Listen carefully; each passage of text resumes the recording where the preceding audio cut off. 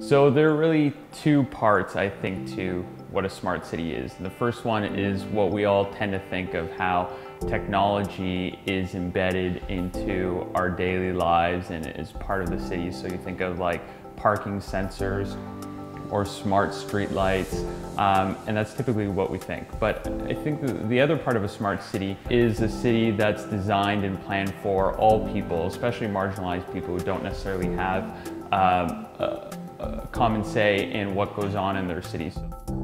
I think one of the quickest things that people will see in the development of smart cities, and it's often seen as the low-hanging fruit, is redefining and building better transportation systems.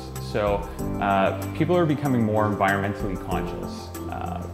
More people are living in cities, so that means they're ditching their cars and they're biking to work or they're walking.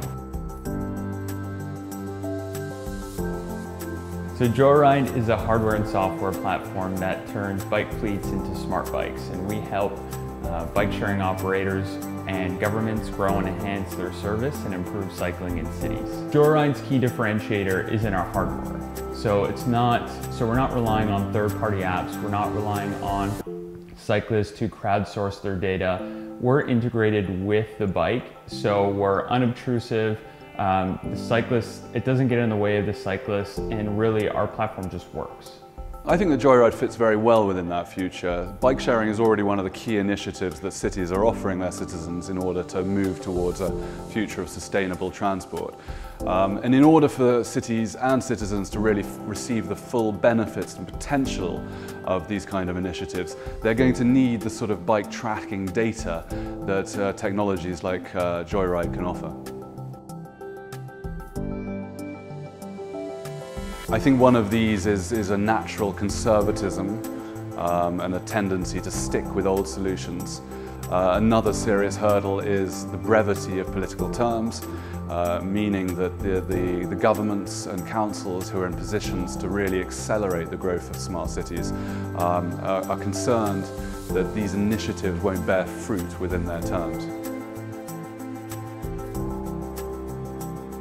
So people are becoming a lot more multimodal in their thinking of transportation. And it's not just about using all of these different modes of transportation, but it's having one seamless platform that includes all of these modes. So someone can take car sharing, someone can take bike sharing, they can take the bus, they can take the train, but they don't need 2 or 3 different transit passes to do it.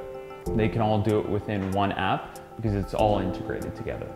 In order for a city to be truly smart, we need to really connect everything. So that's millions of people, objects, devices. And I'm not just talking about objects with mechanics inside them. It could be something as simple as the orange in your fruit bowl, down to street furniture.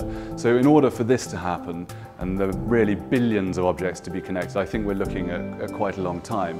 However, that said, I think within the next 10 years or so, we should be somewhere around halfway between where we are now and achieving a truly smart connected city.